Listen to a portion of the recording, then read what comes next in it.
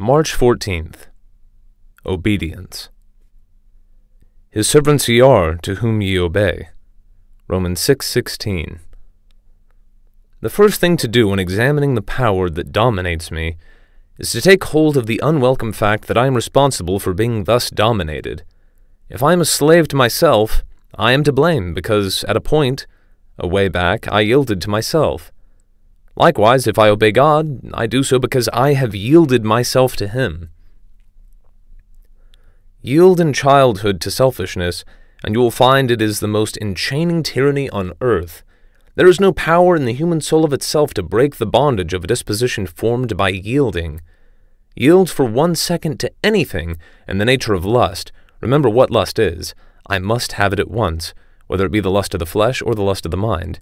Once yield, and though you may hate yourself for having yielded, you are a bondslave to that thing. There is no release in human power at all, but only in the redemption. You must yield yourself in utter humiliation to the only one who can break the dominating power, the Lord Jesus Christ. He hath anointed me to preach deliverance to all captives.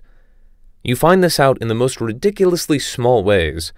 Oh, I can give that habit up when I like. You cannot. You will find that the habit absolutely dominates you because you yielded to it willingly. It is easy to sing, "He will break every fetter," and at the same time to be living a life of obvious slavery to yourself. Yielding to Jesus will break every form of slavery in any human life.